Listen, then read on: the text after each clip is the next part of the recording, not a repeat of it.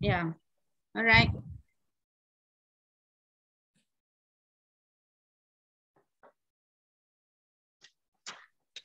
Okay, hello everyone. Masturi here. Hold on, I want to share my slides.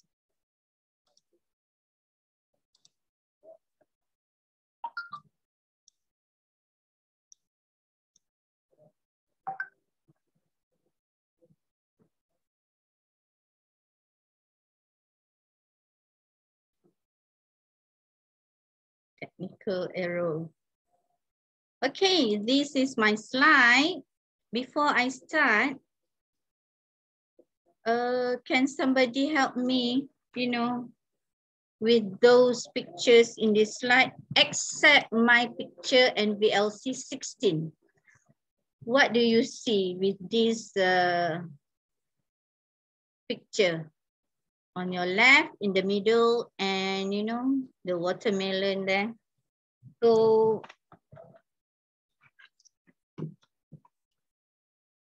what do you see in this picture?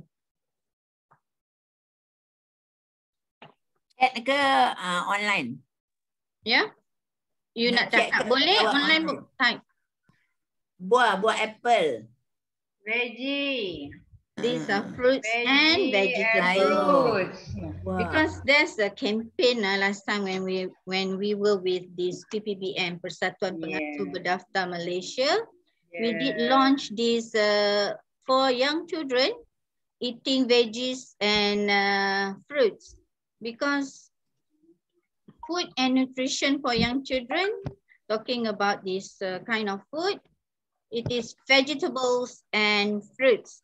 So why do I choose food and nutrition? Why do I choose food and nutrition? Because first, food, I am a food lover, and I believe we need to eat to live, or we live to eat. Which one is correct? We live to eat, or we live to eat? Okay, let me introduce. This is me, Masuri binti Mat Desa. I'm a full-time lecturer in City University located in Petaling Jaya. I've been with this early childhood education for 20 years. Mula-mula I buka taska, and then after I completed my master, I become full-time lecturer in year 2016. And I am one of the accredited trainers for Permata Negara, because in Malaysia, as you want to run your own center, childcare center, taska, so the minimum requirement for to run the taska, you need to have this certificate, the basic childcare course. Okay, so ever since year 2000, I'm a practitioner, because I used to have my own taska, tapi dah tutup kedai in year 2016 when I started to become a full-time lecturer. And I was a trainer, first trainer for Giap Mara when they started the childcare course program with Giap Mara in year 2010 and until 2013. So Giap Mara is one of the government agency running skills-based for teenagers.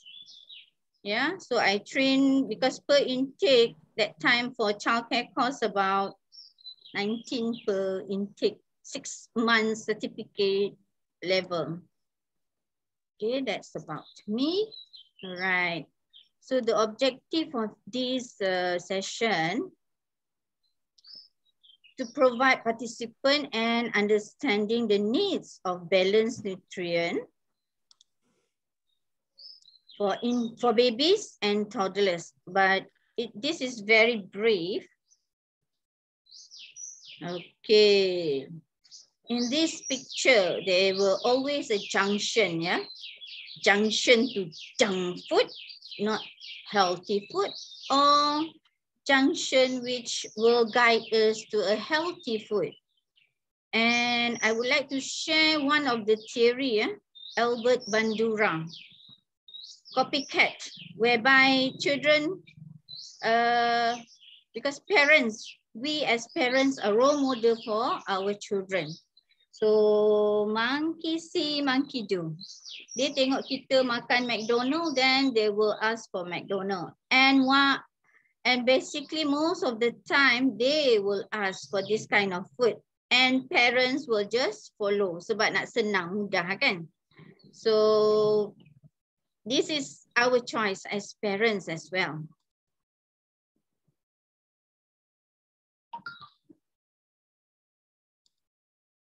Okay, I'm sure there is inner child in everyone, even inner child in me. So I just created this slide purposely just for us to, you know, name the fruits games. Can anyone, you can on your mic. I think we better, you know, do the interactive rather than just typing. Can we do that? Name the fruits game. We have the yellow, we have red fruit, we have orange fruit. Banana. Banana, thank you, Rogaya. Pear. Because if you do this with children, they will be very excited, you know. Cherries, cherries. Cherries, yes. Thank you, Leila. Pear. Pear, yes. That's great. So I just click and the tagging will come out, yeah. Saja short, exploring, yeah. Okay, pear, we have tangerine, limau, banana, and we have cherry, and apple, you know, apple. All right, next slide. This is, what is this? Maybe you can type in the chat box or you can on your mic, no problem. I'm sure you are familiar with this triangle and the food inside it. You know, we know which to take more, less, you know. This is very common, but yet into the practice with the fruits, veggies, and all, a bit challenging.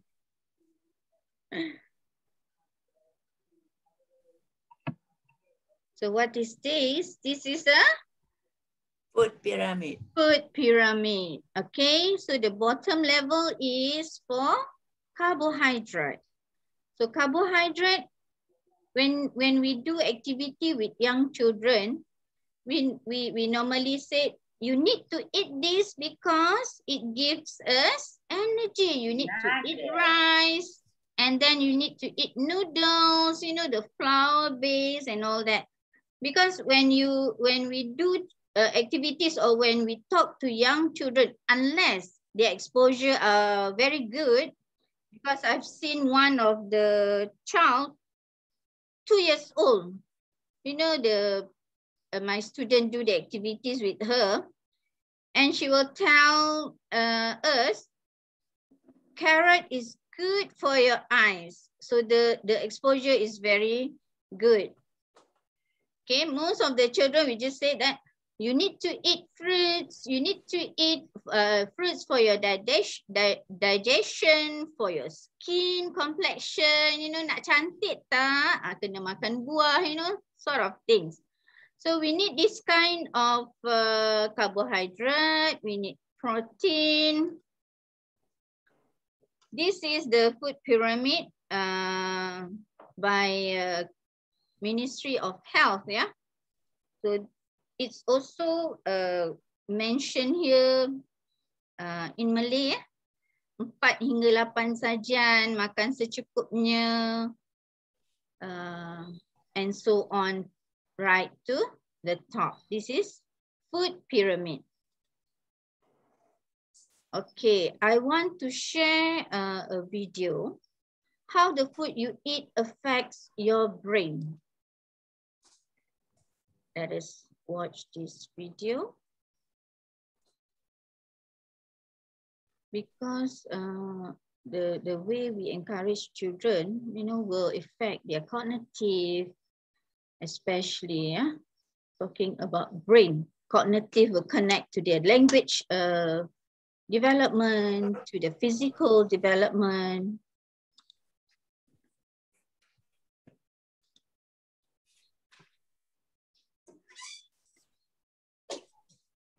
Okay. Dengar tak? Can you hear the sound? Ada. Gambar tak ada. Gambar tak ada. Okay. Coming. If you sucked all of the moisture out of your brain and broke it down to its constituent nutritional content, what would it look like? Most of the weight of your dehydrated brain would come from fats, also known as lipids. In the remaining brain matter, you would find proteins and amino acids, traces of micronutrients, and glucose. The brain is, of course, more than just the sum of its nutritional parts, but each component does have a distinct impact on functioning, development, mood, and energy. So that post-lunch apathy or late-night alertness you might be feeling, well, that could simply be the effects of food on your brain. Of the fats in your brain, the superstars are omegas 3 and 6. These essential fatty acids, which have been linked to preventing degenerative brain conditions, must come from our diets.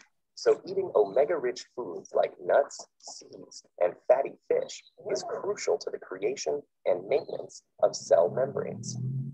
And while omegas are good fats for your brain, long-term consumption of other fats, like trans and saturated fats, may compromise brain health. Meanwhile, proteins and amino acids, the building block nutrients of growth and development, manipulate how we feel and behave. Amino acids contain the precursors to neurotransmitters, the chemical messengers that carry signals between neurons, affecting things like mood, sleep, attentiveness, and weight. They're one of the reasons we might feel calm after eating a large plate of pasta, or more alert after a protein-rich meal. The complex combinations of compounds in food can stimulate brain cells to release mood-altering norepinephrine, dopamine, and serotonin. But getting to your brain cells is tricky, and amino acids have to compete for limited access. A diet with a range of foods helps maintain a balanced combination of brain messengers and keeps your mood from getting skewed in one direction or the other. Like the other organs in our bodies, our brains also benefit from a steady supply of micronutrients. Antioxidants in fruits and vegetables strengthen the brain to fight off free radicals that destroy brain cells, enabling your brain to work well for a longer period of time. And without powerful micronutrients like the vitamins B6, B12, and folic acid, our brains would be susceptible to brain disease and mental decline. Trace amounts of the minerals iron, copper, zinc, and sodium are also fundamental to brain health and early cognitive development. In order for the brain to efficiently transform and synthesize these valuable nutrients, it needs fuel, and lots of it. While the human brain only makes up about 2% of our body weight, it uses up to 20% of our energy resources. Most of this energy comes from carbohydrates that our body digests into glucose or blood sugar. The frontal lobes are so sensitive to drops in glucose, in fact, that a change in mental function is one of the primary signals of nutrient deficiency. Assuming that we are getting glucose regularly, how does the specific type of carbohydrates we eat affect our brains? Carbs come in three forms: starch, sugar, and fiber. While on most nutrition labels, they are all lumped into one total carb count, the ratio of the sugar and fiber subgroups to the whole amount affect how the body and brain respond.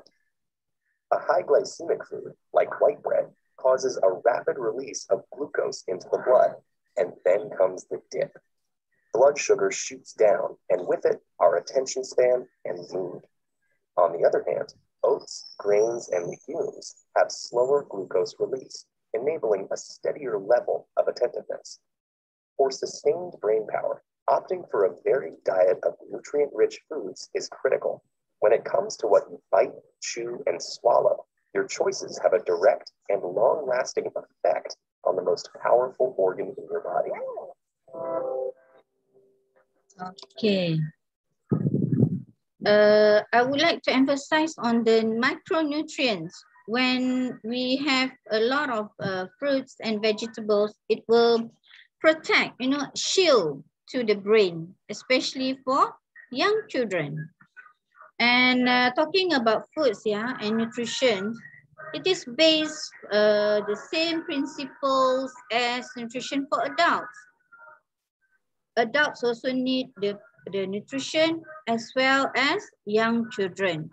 But you see, for example, like babies, why we encourage moms to breastfeed until 6 months.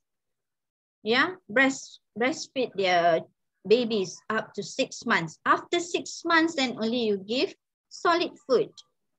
First, because of the organ.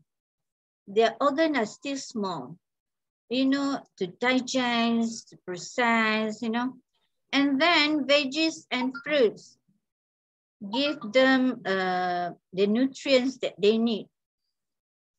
Okay, and everyone needs the same types of nutrients, such as vitamins, minerals, carbohydrates, protein, and also fat.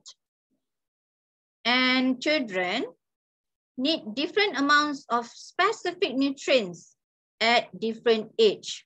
Yeah. For example, talking about nutrients, protein.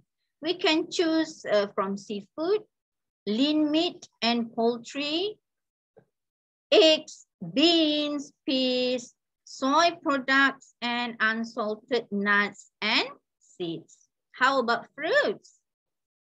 We need to encourage young children to eat a variety of fresh, frozen or dried fruits. Okay, or we can make juice, prepare juice and let them drink. Because if your child drinks juice, but make sure it is 100% juice, without added sugars, and limit his or her savings. Okay, vegetables, serve a variety of fresh, frozen or dried, not advisable dried veggies. Better fresh, isn't it? Yeah, because we need to provide variety veggies, especially green veggies. How about grains?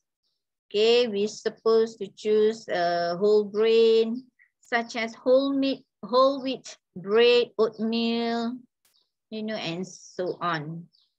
Yeah.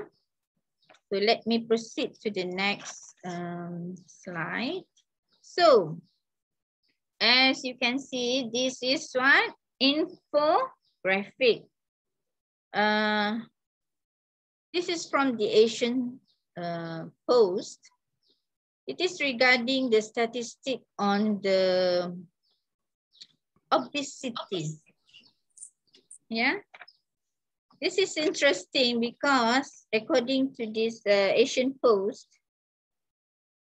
because of this Malaysia's food culture, jom lepak mamak kan.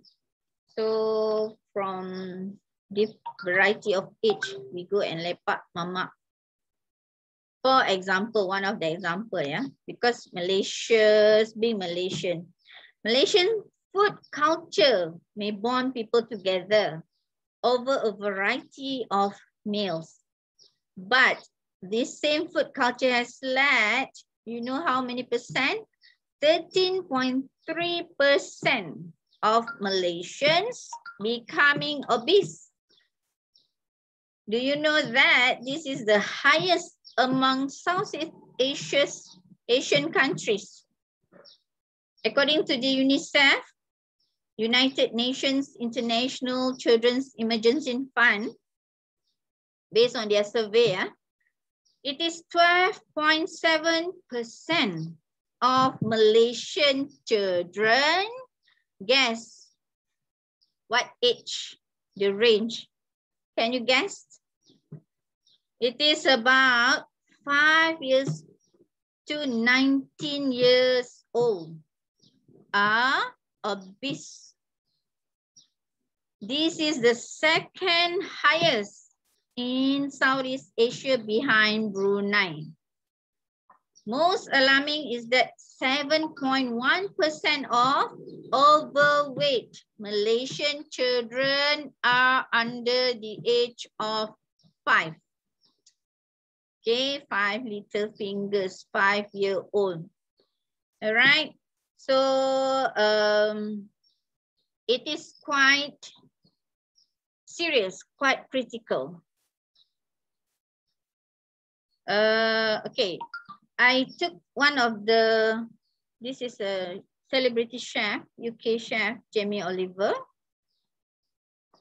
Jamie said in his TED Talk, I wish for everyone to help create a strong, sustainable movement to educate every child about food, inspire families to cook again, and empower people everywhere to fight obesity. Because nowadays, especially this PKP, lagi senang. You just call, the food will arrive at your doorstep. Food Panda lah, Grab food lah, apa lagi? You name it. Even my housing area, we just look through into the WhatsApp. So many menus are there. You just WhatsApp them and the food will arrive at my doorstep. But yet, you know, when we cook, sorry, ice cream. Makul lalu. Aduh.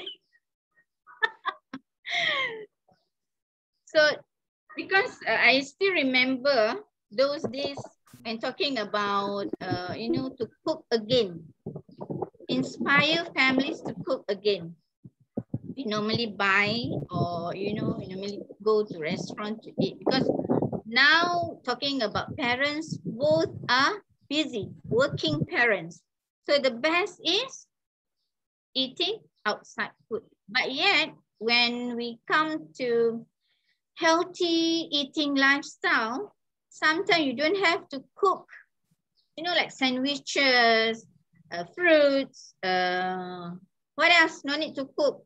Can you name me any other recipe? No need to cook. Bento fruits. You know, some parents, they are very committed and they really look into this eating healthy, you know. So Rojak, yes. Rojak also can. Thank you, Kak Gaya. Anybody else? No need to cook. Uncook. What else? Because we normally do activities, these activities with young children. So the most famous is sandwiches, because sandwich Fruit salad. Fruit salad, yes. Fruit salad, skew fruits, you know. And we can variety. Oh, sorry. So talking about food, in hierarchy Maslow of needs, because it is a psychological needs, talking about foods, because talking about foods and education, because basic life needs is, of course, food. One of it is food, like air, drink, shelter, you know, warmth, sex, and sleep. So we are looking into food, air, drink, shelter. Those. Sorry? Those. How come got echo? This is Maslow's hierarchy of needs. the theory that related to food for young children that we normally referring to. Yeah, because how to go to the next level, you know, like safety needs, protection, security, order, law, limits, and stability, even you doesn't have food on your table. Recently, I watched one of the video in US. One of the family is a middle income family, talking about family involvement.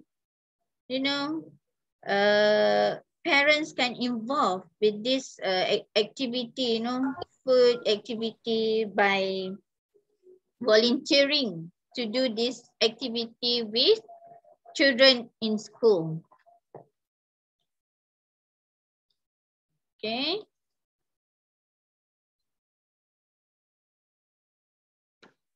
There are a lot of activities.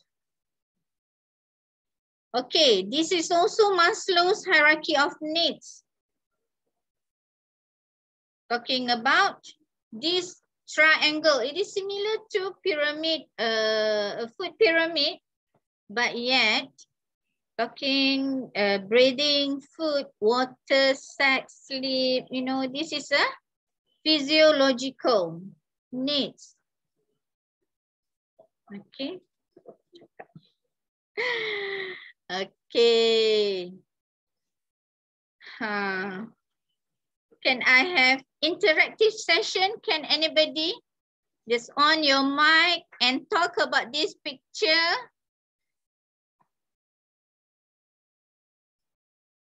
This is the real story, yeah? Because of the fast food, the busy parents, so food and nutrition for young children are being neglected. You know, terlepas pandang. And we have to look into this kind of scenario in a very serious way. Can anybody share with me? You can on your mic. Yeah, the food is like overdose with the carbohydrates and sugar. Yes, it is very true. Soda, you know, the fast food. Who else want to give your opinion? You can on your mic. Sabaria. Yeah. Puan Sabaria, do you mind to share? But Puan Masuri, Yes. is this really because of food or they have some genetic problem? I mean, especially that boy yang di bawah tu. Itu boleh contribute. It might be because of the genetic, not only food, lifestyle. Lifestyle, eating habit, lifestyle. One of the factor is from food that contribute towards this obesity. No doubt. Maybe there are also other factors, yeah, Puan Rogaya? They eat much more than they should, yeah. Yeah. You know, like if we can take a lot of carbohydrate, but then you have to balance it with exercise and workout. Especially, you know, the campaign 10,000 steps a day. We doesn't have to, you know, like jogging, potalarat, you know, but we can do brisk walk. We need. So is young children. Actually, young children have a lot of energy. They are very energetic, but yet due to this, especially MCO, most of us are in the house. Okay. Now only a lot of people are going out for exercise, to do recreation, you know, children got chance to go to the playground. Yeah. Anybody else? Do you mind to share? Hi, Masuri. Yes. That's Sabaria. Yes, thank you. Yeah, I have one grandson. He's 13 years old, and I started with proper diet, which means I try and avoid him from eating, because at home we don't eat all those food that are very highly in sugar and salt, like soda and all the fast food. Because my kid, my grandson, do not like what the other children likes. You know, like, okay, he will say, he will tell me that, "Nanny, how about KFC? Nanny, how about McDonald's?" and things like that.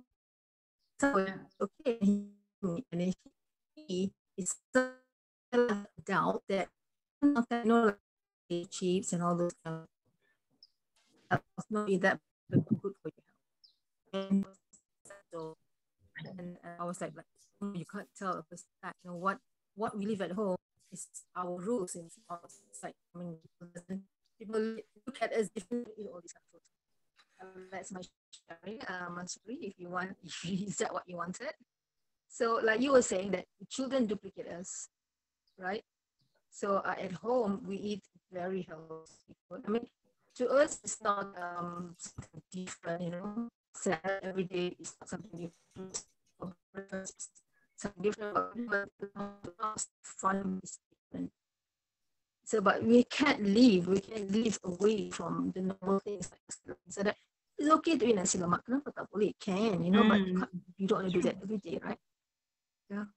Yep, that's my sharing. I don't want to take your time. Yeah, thank you. Yes, we can eat, but we have to balance. We need to do exercise. And you see, where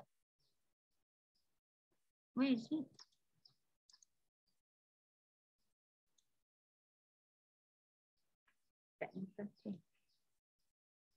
Very, very true, Puan Sabaria.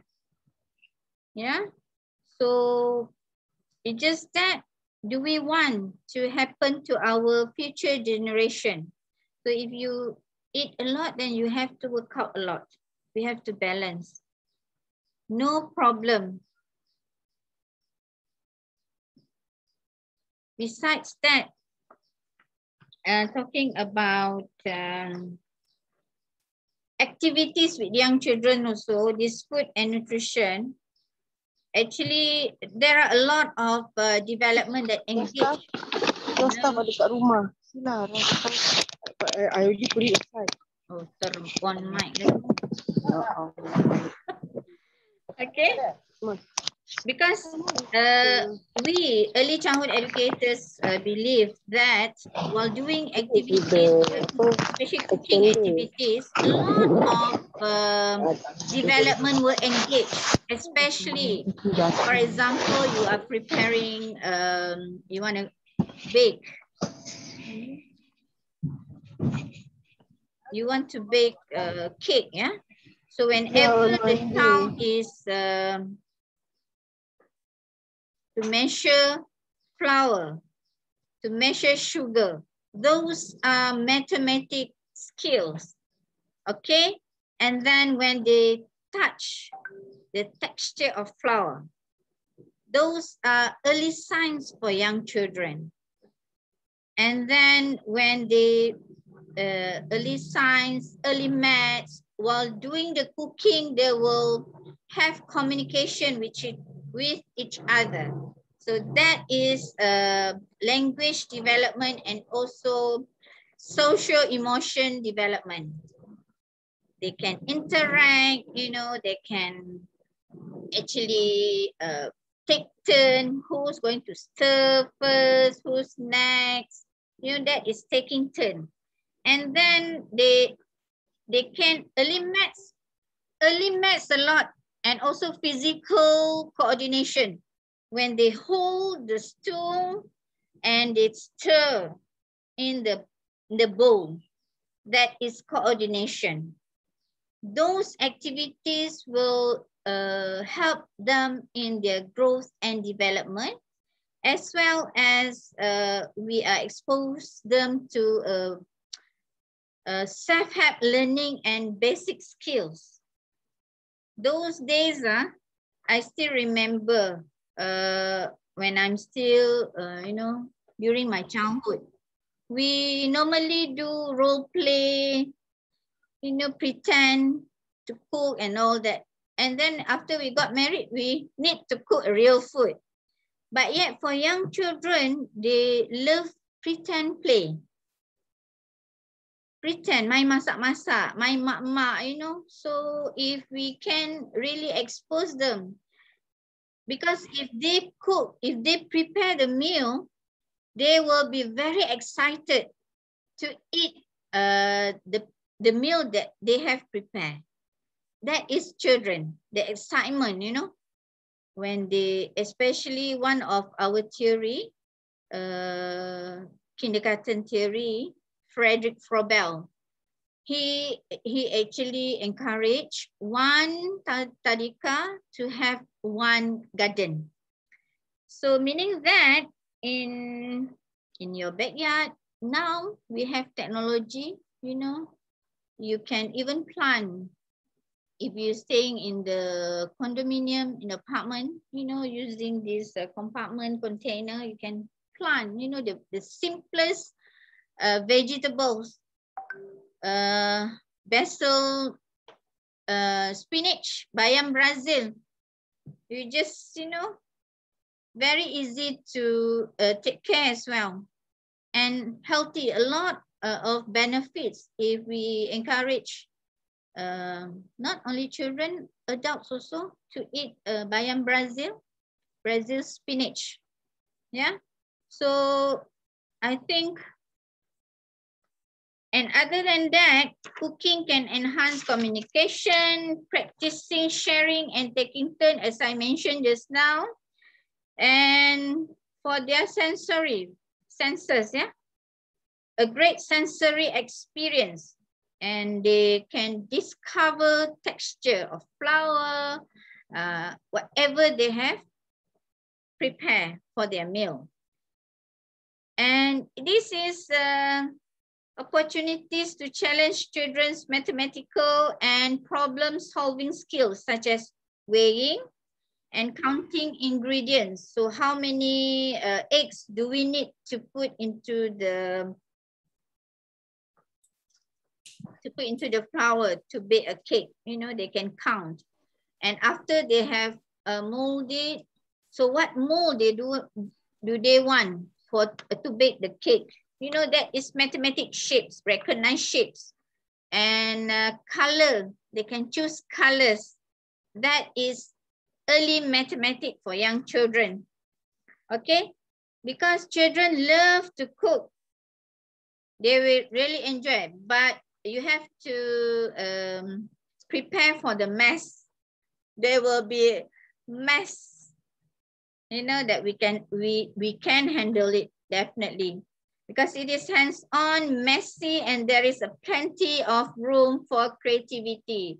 They can create, you know, they can come up with their own ideas. Okay, and at the end of the session, the satisfaction, the self-satisfaction, the achievement, and enjoy doing hands-on activities. Yeah, that is young children.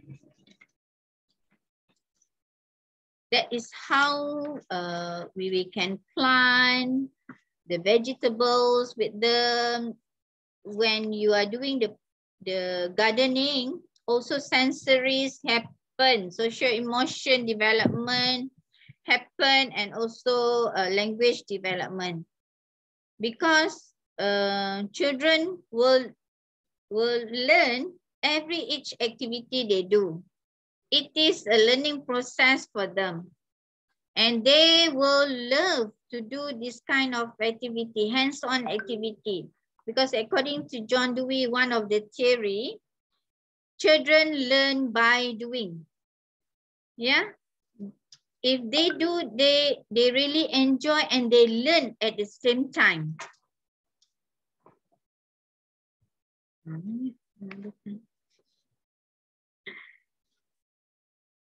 So this slide, I just typed there, do we want this happen to our future generations? you know, by eating unhealthy food, no exercise, yeah. So we have to think of this, our future generation, you know, eating habit.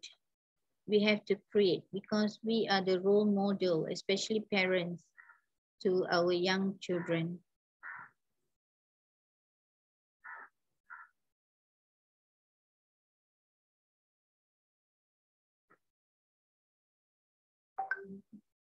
Anything else to us to add? Maybe sharing?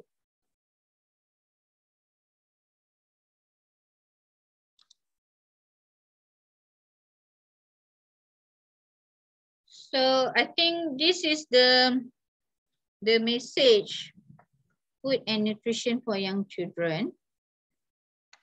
Anybody would like to share before we end our session for today? Masuri. Yeah. My grandson wants me to share something about him. Sorry, When he was sure. When he was Boleh. about 3 or 5 years old, okay, I used to tumble and play games with him, you know, tumbling and things like that. And then when he was like, how old were you that? I think he was 11. He wanted to go to the skating rink. So I took him there, and then we thinking like, okay, we want to watch him, you know, doing it. And he just went on to the rink, and then he wear his shoes and things like that. And he just like zoom, and he got his basic motor skills is all there. His agility is all there, and it's like superb and things like that. And he asked me, please share with you about his sporting activities. And every time at home, if at 5 o'clock I see him in front of the television, like, you know, he's normally not in front there, but when he's in front there, I tell him, you are supposed to be out there playing, not in front of the tube. And I mean, sometimes he like tend to switch it off, but when he's out there, it's really like, it's difficult for him to get back because he loves activities. So it's always good to have them to burn their fats, I mean, their calories. Yes. I mean, if they're fat, the more, right? Okay, that's my sharing because he wanted me to share with you. Alamak, okay.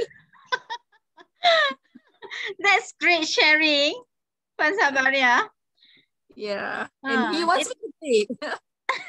He's on the other laptop watching because it's interests him to also be part of it. Yeah, I was thinking also, Masuri. Yeah. I think some Taskas do. I think we should encourage the Taska to grow their own, say, like herbs and vegetables. First of all, it gives experience for the children, and at the same time, it will encourage them to eat the vegetables that they grow. You know, this is another way of encouraging children to take vegetables. What do you think? Yes, that is correct, because according to the theory I mentioned just now, Frederick Frobel, he encouraged 1 kindergarten with 1 garden, whether you plant, because it is also can relate to nurture versus nature. We need to nurture the children, the young children, you know, encourage them to plant, because if, let's say, they plant the vegetables themselves, they be very excited to have the meal that they plant the plant, you know. Ini saya tanam, you know, they will be very excited. Children are full of excitement and positive energy. You know, even young children, babies. Talking about food and nutrition for adults, when we hug babies, you know, it gives us a relaxation. It is a therapy as well. Yeah. So it is going to be fun while they are doing the gardening, especially when they, you know, do the math. Children love math just because they are exploring, they are learning. As I mentioned just now, John Dewey said, children learn by doing. That is why cooking is one of the activities that will encourage young children to to develop well and will help their growth and development as well. A lot of sort of like holistic development will involve, you know, on the physical when they stir, coordination, you know, on the physical, and especially 1 year old plus, their fine motor skills. Play-Doh, do you know that Play-Doh we can do on ourselves? We can prepare the Play-Doh, especially using the flour, milk, coconut milk. No, sorry. Oil. You can have the oil, recipe. coconut oil. Coconut oil. You know, and the food coloring. It is safe for young children. That is good for their fine motor skill when they squeeze the dough and they can squeeze. It will enhance their fine motor skills. And for bigger children, they can you can expose them with the shapes, you know, heart shape, triangle, and etc. So they will learn about shapes through cooking activities. So a lot of activities will involve when children do these cooking activities, even by, you know, if bigger children, they can even do brainstorming. So what are we going to cook, for example, you know, the conversation among them.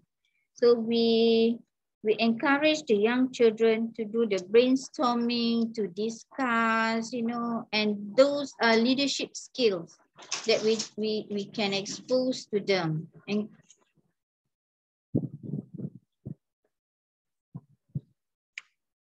all right, I think I'm finishing my presentation.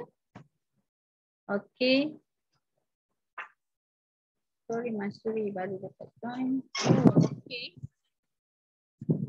From Sabaria, just now Sherry, my 13-year-old grandson, Chef Adib, is follow Masuri. Say, oh, thank you, Adib. On my phone, but because I cannot see. Yeah, okay. Thank you, Puan Rosita Kamil.